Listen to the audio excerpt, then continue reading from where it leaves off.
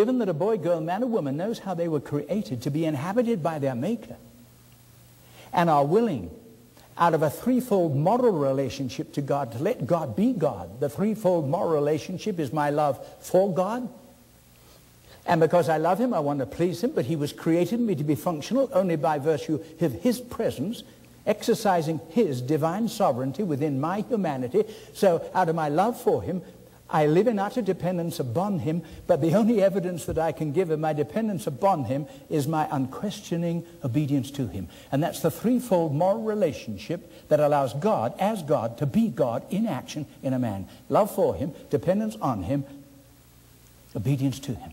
And this, of course, was the threefold moral relationship which the Lord Jesus, for 33 years, though God playing the role of man, though the Creator playing the role of creature, expressed towards his Father. His love for the Father that demanded absolute, unquestioning dependence upon the Father and total obedience to the Father. So the Lord Jesus said, without my Father, utter dependence, I can do nothing.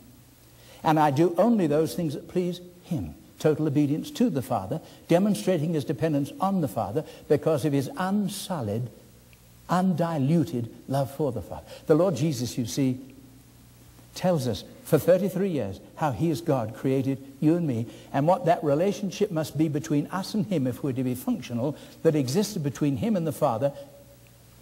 Of course, he was always functional. That's why the Father God in heaven could look at his Son and say, good, very good. This is my beloved Son in whom I'm well pleased. At last I've got a man who's prepared to let me be God in the man.